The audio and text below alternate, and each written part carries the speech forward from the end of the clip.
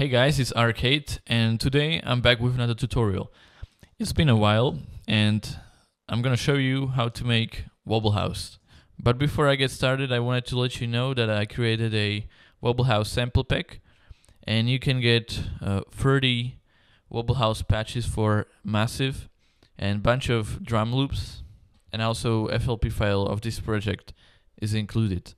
So yeah, if you want to get that, link is in the description. Now let's get back to the tutorial. So I made a simple drum pattern here.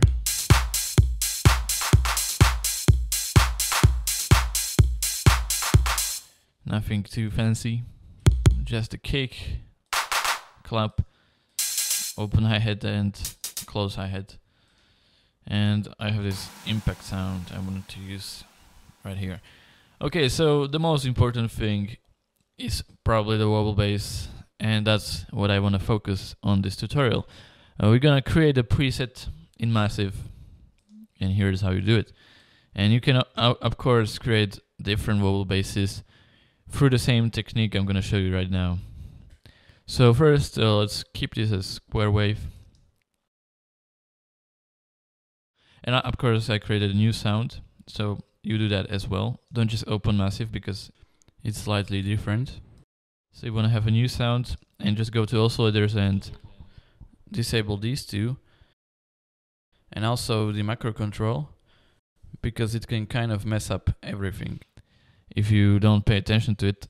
And so we're gonna keep this as square wave, so all the way to the left. And now let's see the sound now. Very basic. So we're gonna go to 5 LFO or any of these you wanna choose and change it to performer and just drag this so it's only the one is highlighted. And load curve, and we're gonna use this one to get Wobble Bass. And we're just gonna put the LFO, just drag it on the amplifier and put it all the way to the left. And then drag the number 5. And we're kind of getting a Wobble Bass already. And of course what I did here is click the sync button. So we sync the LFO to the tempo, which is 126 in this case. And now it's gonna move faster.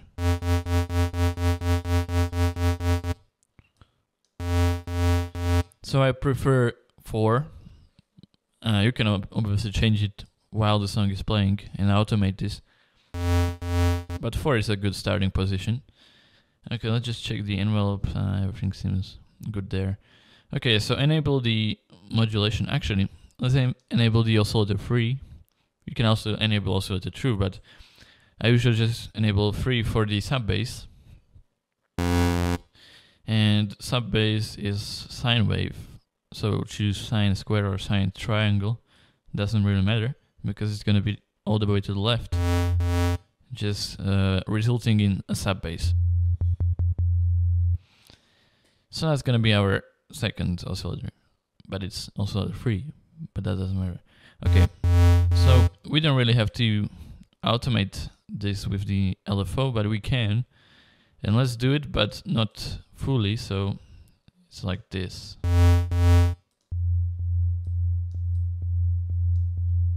So you can hear the sub bass constantly, but sometimes it's a little bit quieter. Okay, now enable the modulation and choose phase and choose oscillator 1. This is which oscillator is going to be affected. So we're gonna choose 1. Okay, and we can also put the LFO on here and just automate it slightly. Of course, you can always experiment and just do like this or whatever you want. Just change something, some knob here, and it's gonna absolutely change the whole sound. We can also do octave up. Let's actually lower both of these. Yeah, this is a pretty cool sound right now. So I lowered both the sub bass and the square wave 1 octave down and put this 1 octave up.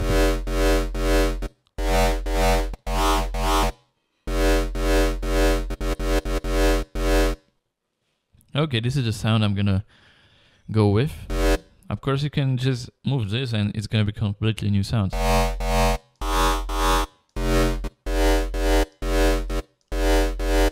Or this. Or you can add a new oscillator. But that's not what we're gonna do in this case, because this sound is already pretty good. We can add some distortion.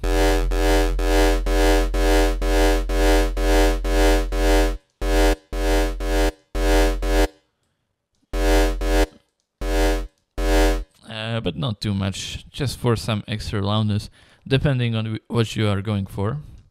Or maybe dimension expander for this really short reverb.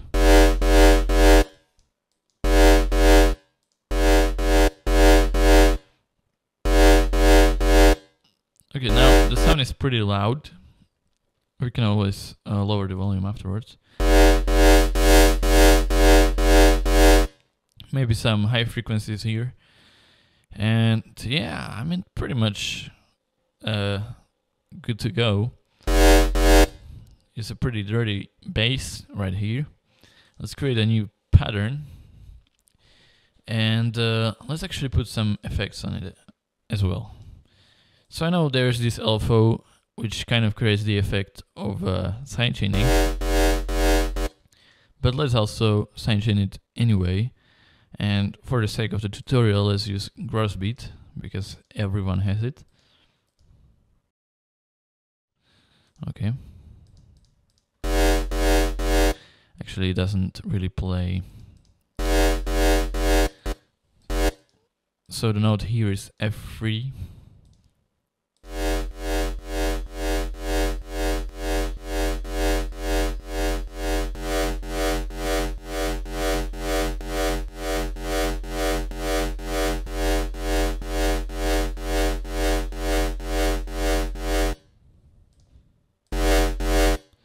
Yeah, that just makes it a little bit easier to work with when combined with the drums.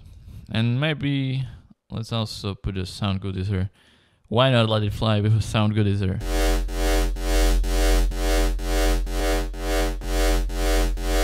I know people are hating on sound goodizer, but if it sounds better, why not?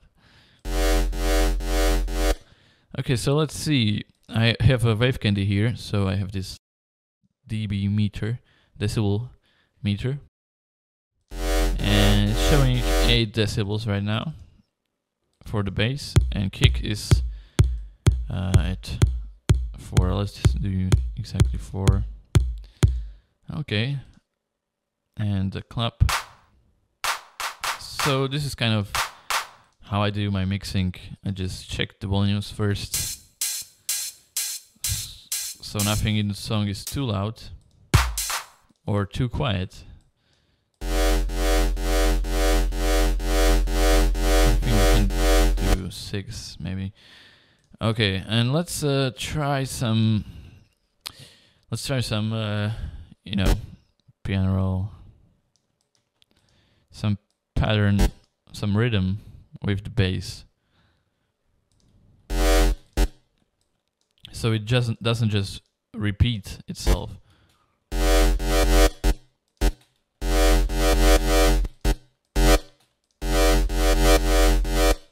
Okay, let's actually enable this. No. Let's enable this filter, Daft. And also put the LFO on that one. And definitely get rid of the resonance. Okay, is there actually a difference? Whatever. Yeah, there's a difference now. And let's put this on the filter 1 only.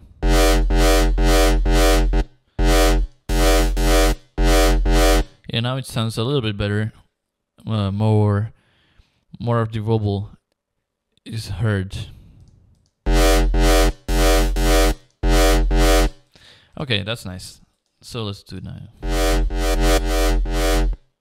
And actually, one more thing, let's go to oscillator and enable this.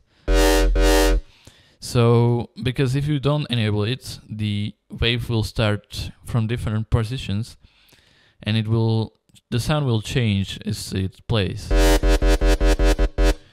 slightly. So it's always good to enable it, and we can move this. Also resulting in different sounds.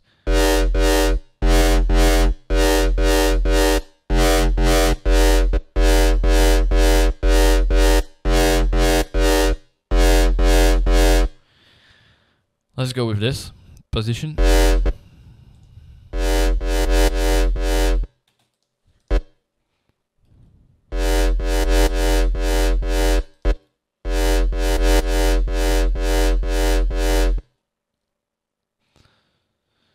And yeah, let's try this.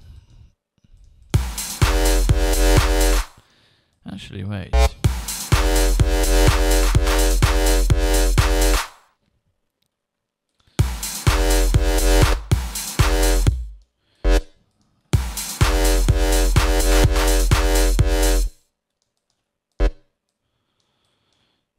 Let's just repeat this twice.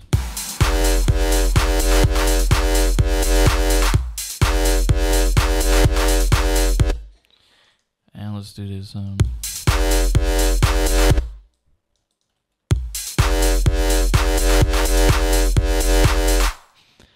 Okay, that sounds good. And let's actually automate the pitch. So we're gonna go to oscillator again and change this to 5 up and 5 down. So that's how much you can change the pitch.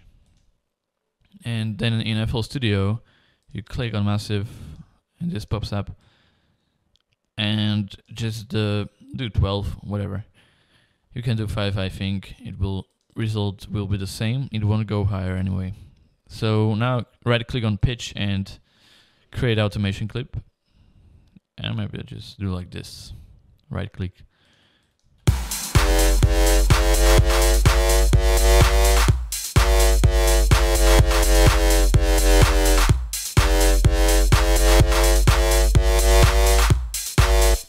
Let's actually delete this in the clav and lower the hi-hats a little bit.